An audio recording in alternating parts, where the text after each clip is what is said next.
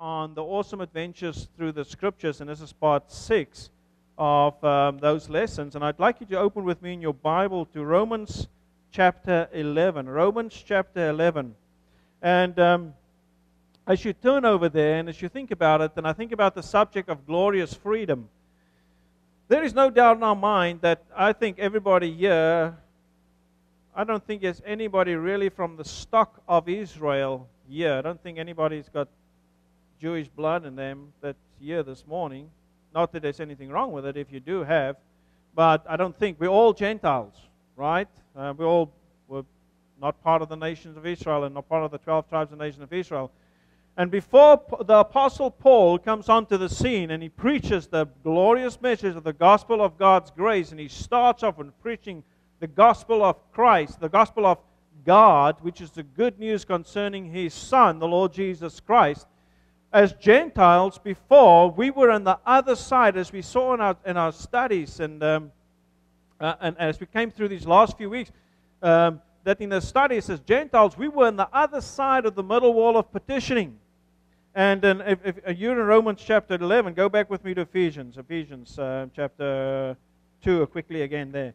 We were on the other side of the middle wall of petitioning, and at that time that we were on the other side of the middle wall of petitioning, as we see right through the Old Testament Scriptures and right through Matthew, Mark, Luke, and John, and even in the beginning of Acts, at least to the first 8 chapters, or 7, 8 chapters of the book of Acts, Gentiles were not in that direct plan of God. It had to go through the nation of Israel. If the Gentiles were going to be blessed, it was going to be blessed through national Israel, and Israel having a rightful place in the kingdom, and by which the nations of the world are going to be blessed.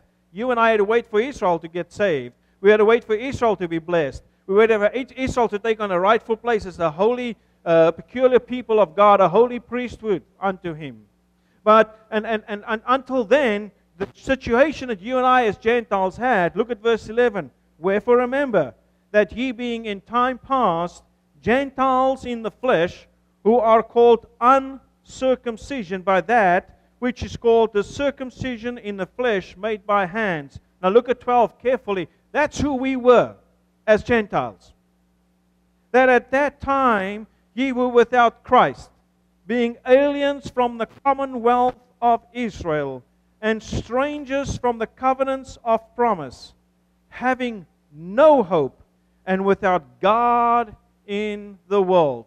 That was the position of a Gentile in time past. We walked, look at verse 1 of chapter 2 there, and you hath He quickened, who were dead in trespasses and sins, who in time past, where in time past you walked according to the course of this world, according to the prince of the power of the air, the spirit that now worketh in the children of disobedience, among whom also we all had our conversation in times past, in the lust of our flesh, fulfilling the desires of the flesh and of the mind, and were by nature the children of God, children of wrath, even as others.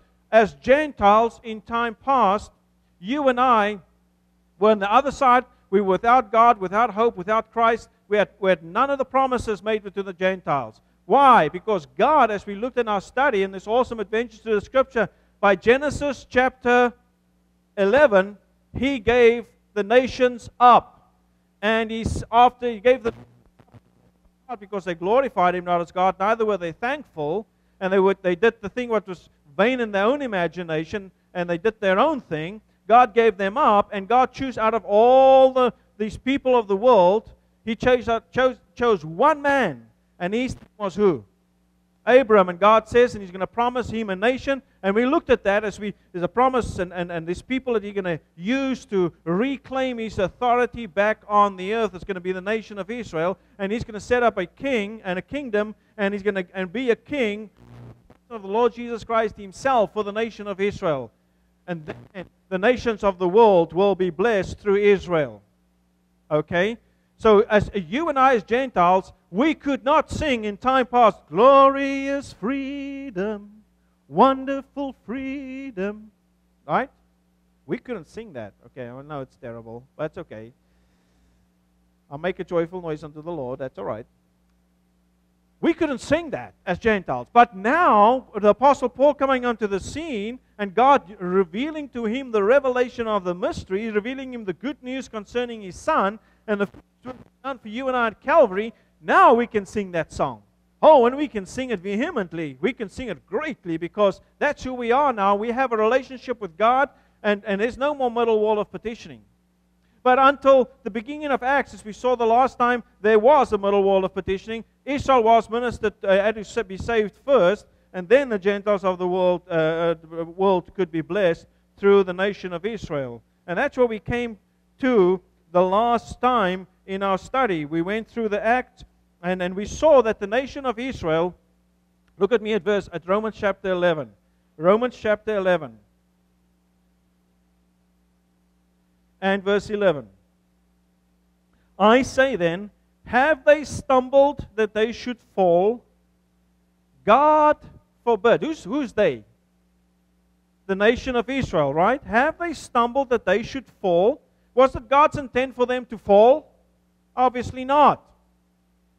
But the question is, did they fall? That's the question. God didn't want them to fall. God's desire is not for them to fall. But they did stumble. I said, and have they stumbled that they should fall? God forbid.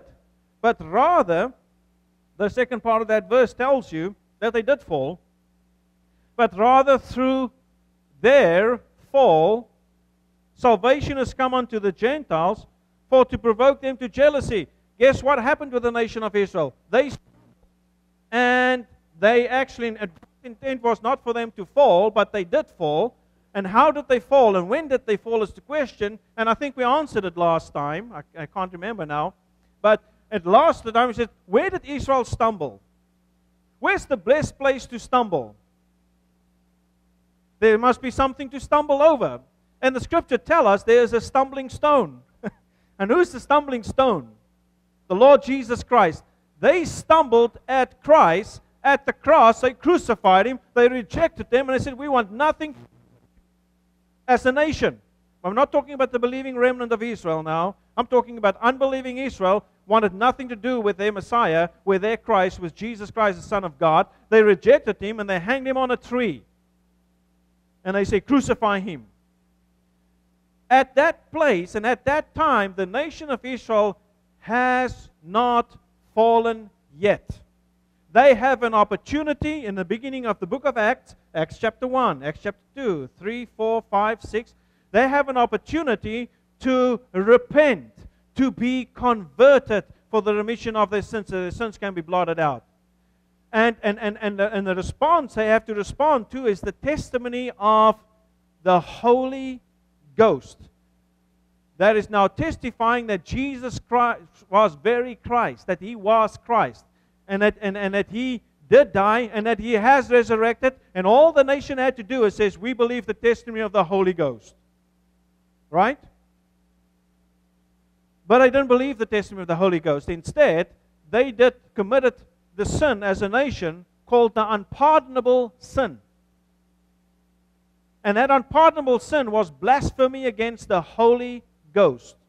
And that unpardonable sin, as a nation that commits that unpardonable sin, when they commit that sin, that's when the nation of Israel fell, because they cannot be forgiven that sin. They could be forgiven for speaking out against the Son of Man, the Son of God, by hanging Him on the cross. They could be forgiven of that, and they could repent from that, and they could be converted from that, because that's what Peter was preaching in the beginning of Acts. Right? They could, but they did not. They rejected testimony of the Holy Ghost. Go with me quickly, and I know I need not spend much time here, otherwise we're going to definitely run out of time. And in Matthew chapter 12, Matthew chapter 12.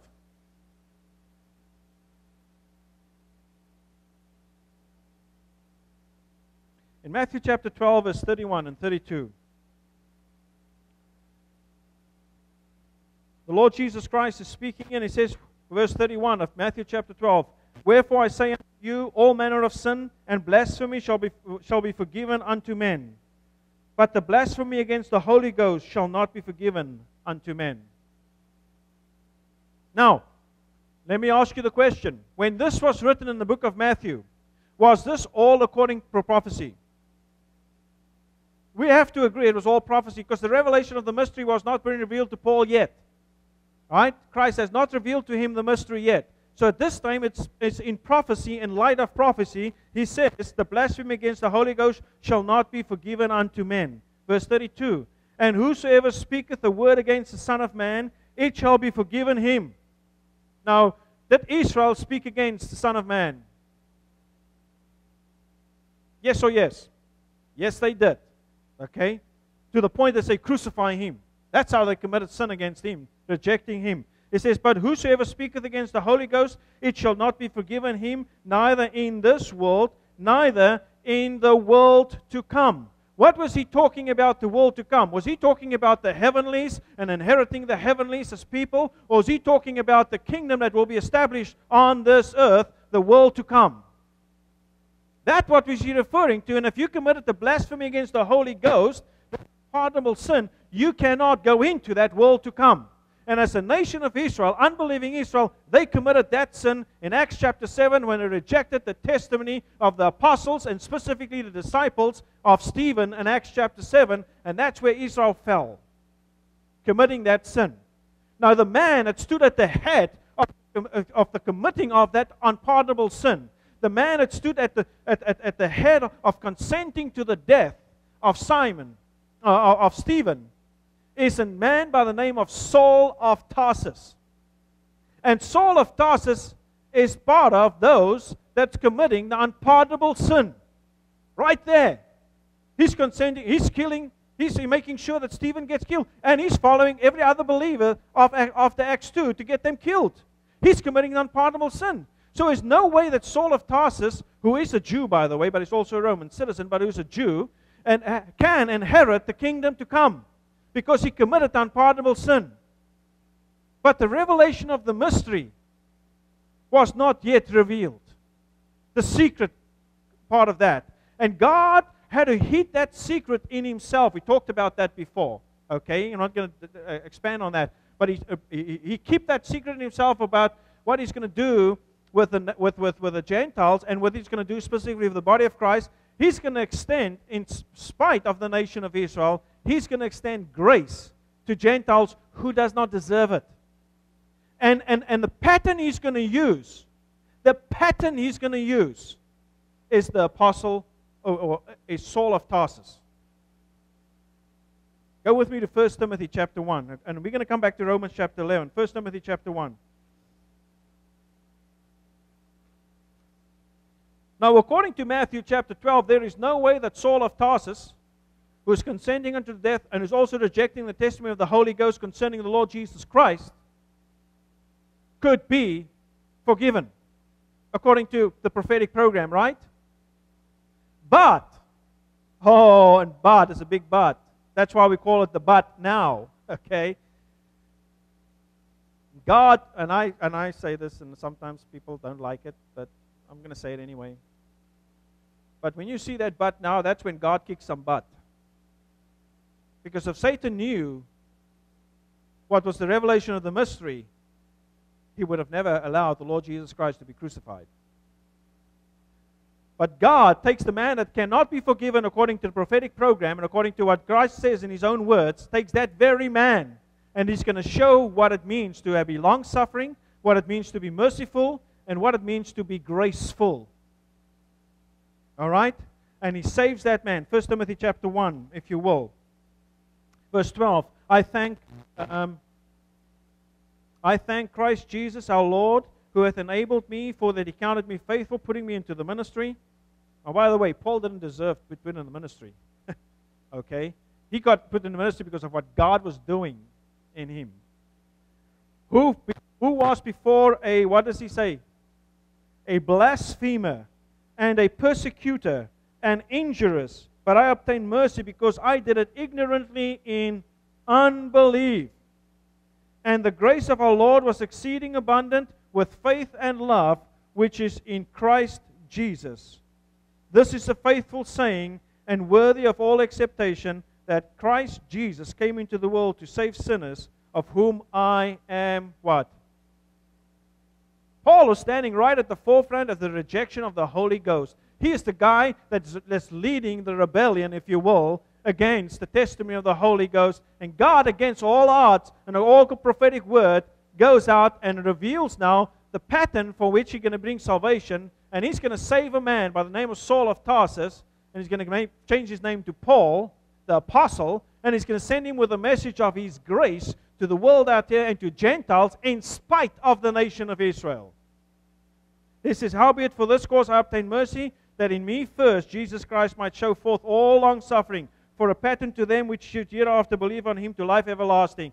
Let me tell you, at that stage, by the time the apostle Paul, or Saul of Tarsus, standing there and consenting to the death of Stephen, and they're putting their cloaks and the things down at his feet, and Stephen gets killed, this man should by no means be pardoned by God, being saved by God, being granted grace. But God set up all pattern of long suffering, and he goes out and he saves the very man that's in the front of the rebellion, and saves him and puts him as the first member into the body of Christ, the church today. And he says, yes, a new man I'm going to form in spite of the nation of Israel, and contrary to the nation of Israel, and I'm going to form a new body. And to do that, I'm going to have to take down the middle wall of partitioning and remove it out of the way and bring all together in one body in Christ Jesus.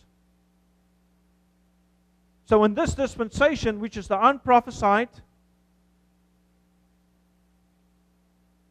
revelation of the mystery that God hid in himself, here he brings now a message of God's grace through the preaching of Jesus Christ and him crucified. Right? And preaching of the cross, and preaching that he died for our sins, was buried, and rose again the third day according to Scripture, and that everybody who believes that and believes the testimony of what God gives concerning his Son, and puts him into the body of Christ, there is no more Jew nor Gentile. And Paul is the one that brings this revelation. That's where you and I are. And Paul reveals to Paul, God reveals to Paul, the Lord Jesus Christ by direct revelation reveals to Paul progressively, if you will, progressively to him, reveals to him what is the modus operandi for today, what God does and how he operates today. And the way that he reveals to him is revealing to him the revelation of the mystery. But in the beginning of Paul's ministry, he is still provoking Israel to jealousy. He's going still to the Jew first and then to the Gentile, as we see through the book of Acts, the rest of Acts, to provoke them into jealousy. But those Jews that now hear the gospel that Paul is preaching and hear the message Paul is preaching, they cannot enter the world to come. They have to believe what?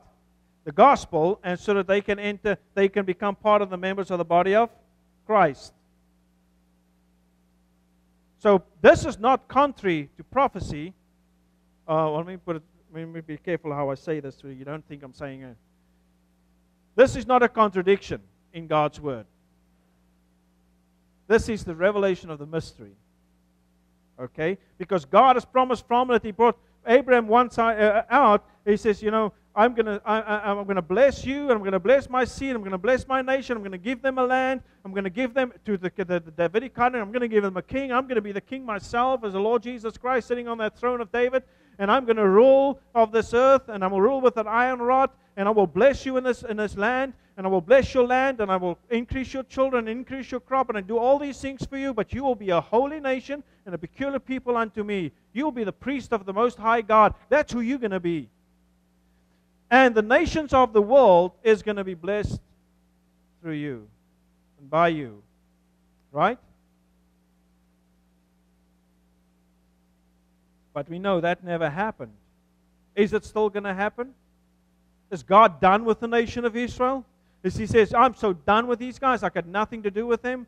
No, he's busy in the process. Go back to Romans chapter 11. He was in the process there in the beginning to provoke them to jealousy, but Israel still is going to be saved. Let's read a few verses. Go back to Romans 11 there, if you will. I say then, have they stumbled that they should fall? God forbid, but rather through their fall, salvation has come unto the Gentiles. Through Israel's fall, salvation has come to the Gentiles, to provoke them to jealousy. Now, if the fall of them being the riches of the world, and the diminishing of them the riches of the Gentiles, how much more their fullness? Can you imagine? Can you imagine if Israel did got saved? But they didn't, obviously, as a nation.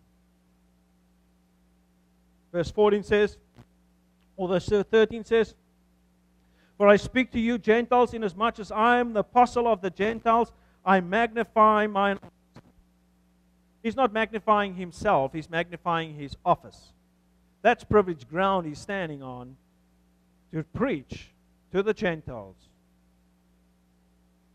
the good news of God, the gospel of God, the good news of God concerning His Son, the Lord Jesus Christ.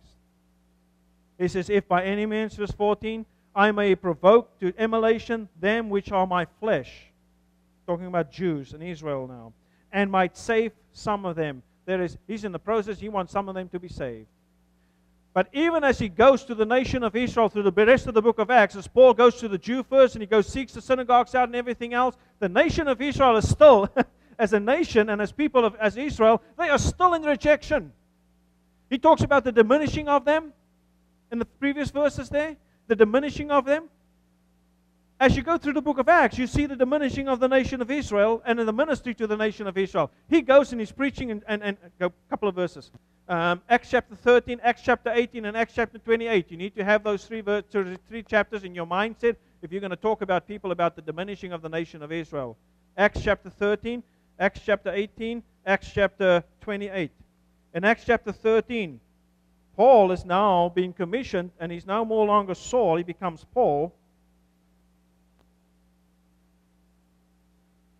As he starts out with his ministry, the body of Christ, I believe, if you ask me when did the body of Christ start, I believe the body of Christ started in Acts chapter 9 with the first member, the Paul the Apostle. But Paul was only commissioned by Acts chapter 13. Okay? But it doesn't mean the body of Christ starts in Acts chapter 13. All right? What was I saying? Verse 46. Paul goes to the Jew first. He seeks out the Jews. He's preaching to the Jews. He's preaching to Israel. And he wants them to be converted, to win some, so they can become a part of this new body that God is doing. Verse 46. Then Paul and Barnabas... Oh, sorry. Let's go verse 44. And the next Sabbath day came almost the whole city together to hear the word of God. But when the Jews saw the multitudes, they were filled with envy and spake against those things which were spoken by Paul, contradicting and blaspheming. Again, they are still contradicting and are still blaspheming. Okay? Verse 46. Then Paul and Barnabas waxed bold and said, it was necessary that the word of God should first have been spoken to you. But seeing ye put it from you, and judge yourself unworthy of everlasting life, lo, we turn to the Gentiles. Paul is not doing that once in the book of Acts. He's doing it 3 times in the book of Acts. As you go to Acts chapter 18, he's still in the ministry of provoking Israel to jealousy. He's still in the ministry of preaching out to the Jew first. In Acts chapter 18 and verse 6, if you will. Oh, wrong passage.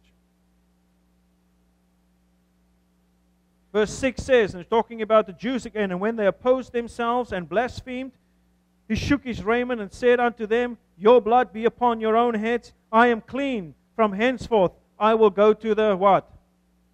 Gentiles. Strike 1, strike 2, if you will, in Acts chapter 28. God knew about baseball long before baseball knew about baseball. He knew about the issue of 3 strikes. In Acts chapter 28, verse 28, be it known therefore unto you that the salvation of God is sent unto the Gentiles, and that they will hear it. So what do we see here? He's provoking Israel to jealousy. He's preaching to the Jew first and then to the Gentile. And in the process that he's moving in through the book of Acts and going to the Jew first and the Gentile, he says, you know, we turn to the Gentiles. We turn to the Gentiles, and we turn to God's going to send the salvation, His salvation to the Gentiles. Who is making that proclamation? The Apostle Paul. Because that's part of what God wants to let them know, okay? And so God gives, the nation of Israel is diminishing away, and He's now dealing with the Gentiles. And any man in this dispensation that wants to become the part of the body of Christ has to come, how? Does it matter if he's a Jew or a Gentile? Does he get a privilege to be a Jew, to get it first? No. There's no more privileges. There is no more difference. There's no more Jew nor Gentile. We are all one in Christ Jesus. Those formed in the body is one in Christ Jesus. And all have an equal opportunity. The church today is preaching for the peace of Jerusalem and is going out to try and get Israel saved and to establish it. You know, they got it all wrong. They don't see what God is doing, rightly divided in the revelation of the mystery, and because they don't rightly divide, they think the kingdom is here, and we need to get Israel established in it.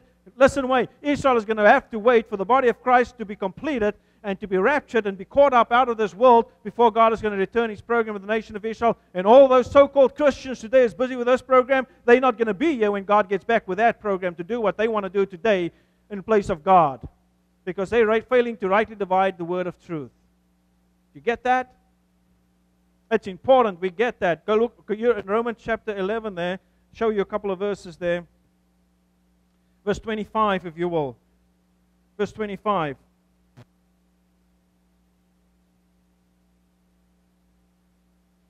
For I would not, brethren, that you should be ignorant of this mystery, lest you should be wise in your own conceit, that blindness, what is the next word? In part is happened to Israel until the fullness of the Gentiles be come in. When will the fullness of the Gentiles be come in? What will be the completion and the fullness of the Gentiles be come in? I believe it's the rapture, or we call it being caught up. You know, the Bible doesn't use the word rapture, okay? And some people get their noses out of joint because we use the word rapture, okay? What I mean is when we get caught up, okay?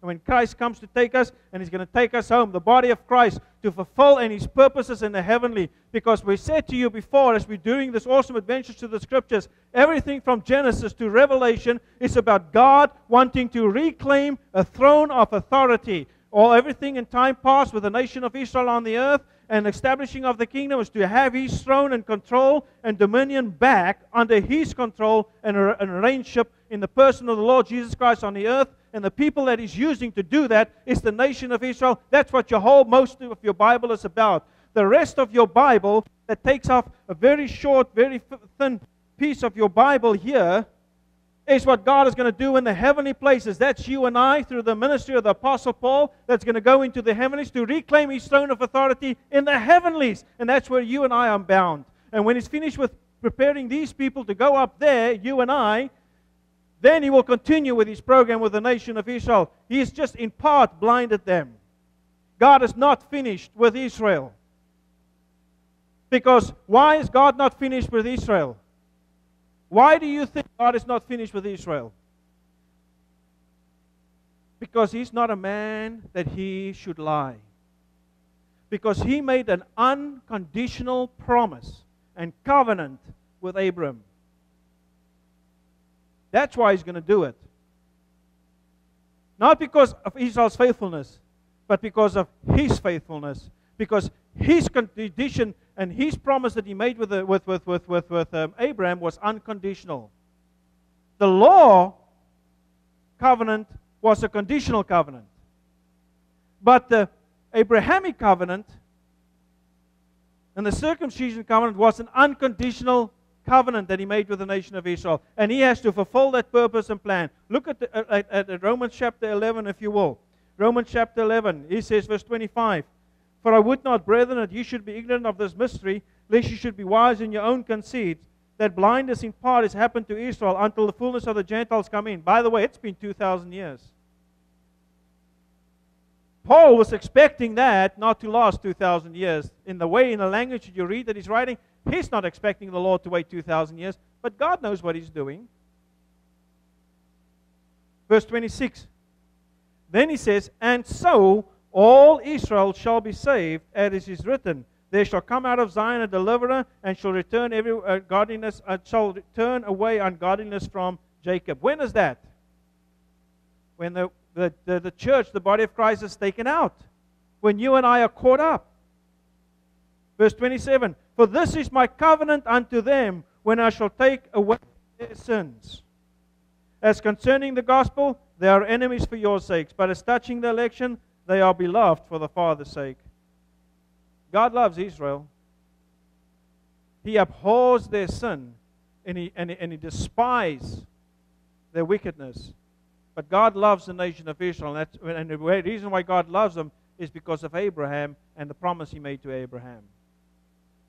And He's still going to fulfill that. And He's going to process to do that. That's why the rapture could not possibly taken place during what God is doing with the nation of Israel. It has to proceed before He goes back with His program with the nation of Israel. And you and I will be caught up and will be taken home. Romans 2:11 gives us the information that you and I need to know concerning what God is doing today. As you look at the book of Romans to Philemon, God lays him out in such a perfect, beautiful manner as God is building this body today, in this church today, the body of Christ, with Jesus Christ as the head, you and I as the members of this body. Okay? As he's going through Romans to Philemon, the book of Romans to Philemon is laid out in such a way for us that we can see the edification of this building that he's putting up. The foundation that he's laying for the building is what? It's the finished work. His other foundation can no man lay, which is laid, which is who? Jesus Christ. The foundation is the cross. And it's the finished work of the cross. And he lays it out, the finished work of the cross, for us in the book of Romans. Right? Romans, 1st and 2nd Corinthians, and the book of Galatians deal with the subject of the cross. And the foundation he lays with the cross. Then we get to the book, and once this foundation is laid about the finished work and justification of a faith issue, not by the works of the law, but by the faith of Christ, and how we should behave, Corinthians, as believers, concerning that gospel that we learned about the cross, the foundation has been laid. Then when we get to the book of Ephesians, Philippians, and Colossians, he's now finished with the work of the cross. He doesn't have to reestablish that work and relay that foundation again. It is laid in Romans to Galatians. Now what he's going to do, he's going to talk about his church. Now the walls are going up, and the inner walls are going up, and this is the church, the body of Christ. And Jesus Christ is the head of this church. You're my head. It's not the Pharisees, it's not the Sadducees, it's not the scribes, it's not the priests, it's not anybody but the Lord Jesus Christ Himself is my head. And He's the head of the body, which is the church. And Ephesians, Philippians, and Colossians deal with this body, the church. The advanced doctrines from Romans to Galatians, Ephesians, Philippians, and Colossians is advanced information. It's information that's built upon Romans, Corinthians, and Galatians. And then we get to the book of Thessalonians. We have to deal, if it's the cross, and in the church. And then when you get to Thessalonians, deals with the subject of the coming of the Lord. All right? And the timing of His coming.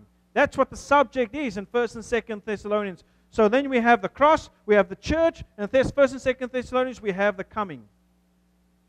The hope of the church. Faith, hope, faith, love, and hope is laid out for us there in Paul, perfectly, beautifully in the Pauline epistles. And you and I can learn from Romans to Philemon who we are, what we are, why we are what we are, what God is doing, why God has kept this a secret, and why He kept the revelation of the mystery a secret for so long and now revealed through the Apostle Paul, because he had to keep it a secret, because if he didn't keep it a secret, Satan and his princes would never have allowed the Lord Jesus Christ to be crucified. You and I today can have a relationship in spite of the nation of Israel, can have a relationship with God directly through His Son, the Lord Jesus Christ, in whom we are made accepted in the Beloved. Once you and I are taken out, the book of Hebrews to Revelation is going to deal with God returning His program with the nation of Israel. And the book of Hebrews rightfully start off by the issue of, look who you have missed. Jesus was the very Christ. You missed Him. He was the high priest. He was the higher than angels. He was all these things for you. And He came and suffered and died once for all. You missed it, Israel. Be converted. And they will do that. From Hebrews to Revelation deals with God's returning of the program of getting Israel now ready and getting him into the land so that He can bless the world. And you and I will be part of, when we get into the heavenly places, after the judgment seat of Christ, which takes place shortly, straight after that we've been caught up. We're going to meet the Lord in there, and we'll have a judgment seat of Christ there. Then we'll go into the heavens, and we'll take up those positions in our airship, in the positions of reigning in the heavenly places with Christ. Every member of the body of Christ will go up there and have a place and a function. And some of us some of us will be possibly reigning higher than others. Depends on the doctrine we were bold with. I don't know what the position is exactly, and I don't know what my position is going to be, and so I'm not going to dare to say this is my position. If I look at my own walk and my own life and my own understanding, guess what? I don't think I'm going to be really tough, really high on the totem pole, okay? But that's not, but I'm going to be in there, reigning in the heavenly places with Christ, as a member of the body of Christ. Satan and his angels will be kicked out. You and I will be judging angels, by the way, says Corinthians. And Satan and his angels will be kicked out. And in the middle of that tribulation, he'll start his day of wrath. And then Christ Jesus comes back and have his day of vengeance. By the end of the 7 years. Then he establishes the kingdom and he takes his throne over, and then he blesses for 1,000 years. He reigns with the nation of Israel and blesses the world. And there's some of the people through this world are still going to turn, because Satan will be loosed after 1,000 years, and he will still then convince some of these nations in the kingdom to turn against Christ and his people. And God will ultimately destroy them, and then we'll have the white throne judgment, and then ultimately we'll see the new heaven and new earth and all coming together in one. His ultimate purpose that he had in Genesis chapter 1 verse 1, in the beginning God created the heaven and the earth for his purpose. It started off with him creating it, and then his created host, part of his created host, the head cherubim, if you will, rebelled. And then God, in the process, right through Genesis to Revelation, is taking man, and by man he's going to reclaim all this authority back. And by the seed of man, the Lord Jesus Christ, he's going to take that authority, he's going to reconcile. Go with me, Colossians. And we've read this verse a few times, and let me read it again to you. The book of Colossians, chapter 1.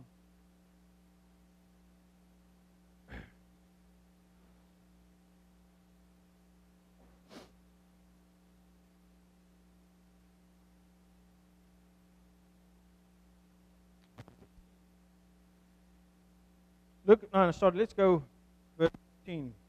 In whom we have redemption through his blood, even the forgiveness of sins, who is the image of the invisible God, the firstborn of every creature. For by him were all things created, that are in heaven and that are on earth, visible and invisible, whether they be thrones or dominions or principalities or powers. All things were created by him and for him. That's ultimately the way they created, by him and for him. But we know that creation rebelled. Verse 17 says, and he is before all things, and by him all things consist. Verse 18, and he is the head of the body, the church, who is the beginning, the firstborn from the dead, that in all things he might have the preeminence. He's first in rank. Verse 19, for it pleased the Father that in him, that's in Christ, should all fullness dwell, and having made peace through the blood of his cross, by him to reconcile all things unto himself. By him, I say, whether they be things in earth or things in heaven. All things had to be reconciled to himself. Not just things on the earth, but things in heaven as well. And the Bible is about what God is doing and why God is doing what he's doing in his creation. And it's about God using man and the seed of man by whom Christ is going to come into the world. He's not going to be the seed in the sense of physical descendant of man, but he will come in that seed line, and miraculously God will come in the form of man, and he's going to come in and so that he can die on that cross and pay for the sin and for the sin of the world, but also that he can reconcile things on earth and things in heaven to himself. The cross is the central event by which God is going to do that, to fulfill his ultimate purpose. You and I are part of the body of Christ today. You and I need to occupy till he comes. That word occupy till he comes is used in relationship with the nation of Israel. You and I have to redeem the time, because the days are evil that we're living in. And our job, we have seen God had a twofold purpose. He had a purpose for heaven, a purpose for the earth. And we know the rebellion takes place. Today, in the dispensation of God's grace, God also has a twofold purpose. And it's you and I, as members of the body of Christ, who's going to become part of the body, we have to take note of this purpose. Turn with me to 1 Timothy. 1 Timothy, if you will. And in closing, 1 Timothy chapter 2. God has a twofold purpose today.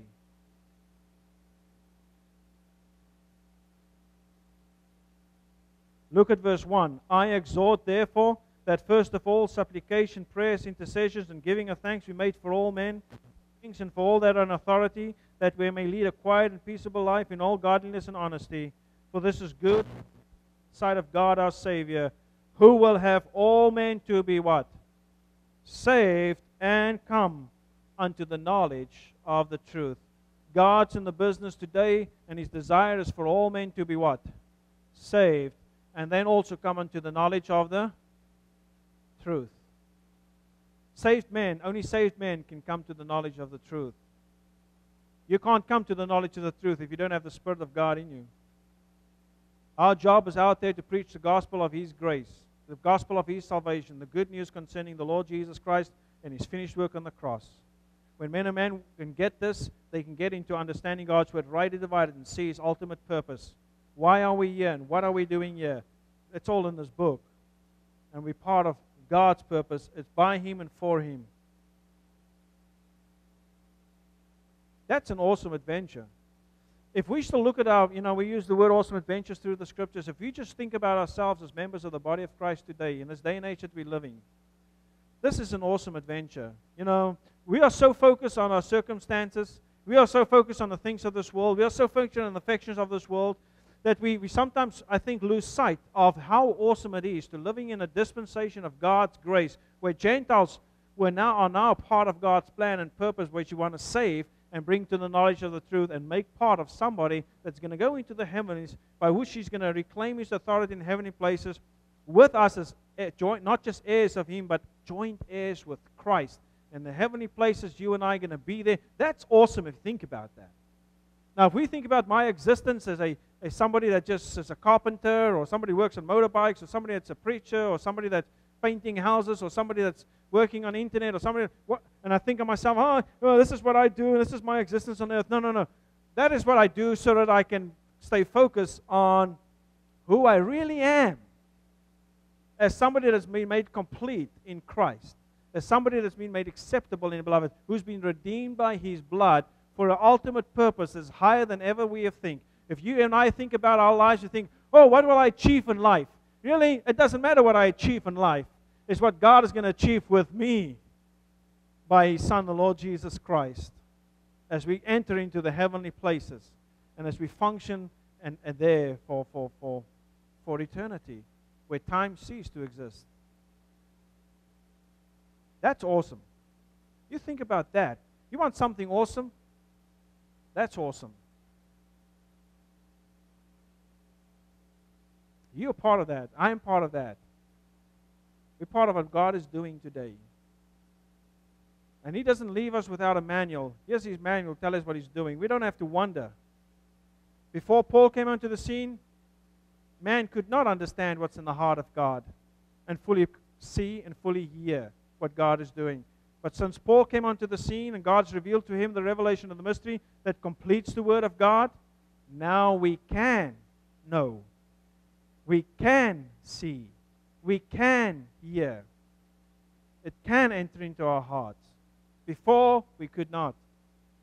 Before Paul, the Word of God will not be complete without the Pauline epistles, because Paul brings light into everything that God is doing and brings it all together, including, mainly, what He's going to do with us and you and I in the heavenly places, and how He prepares us to be able to do that. That's what Romans to Philemon is about.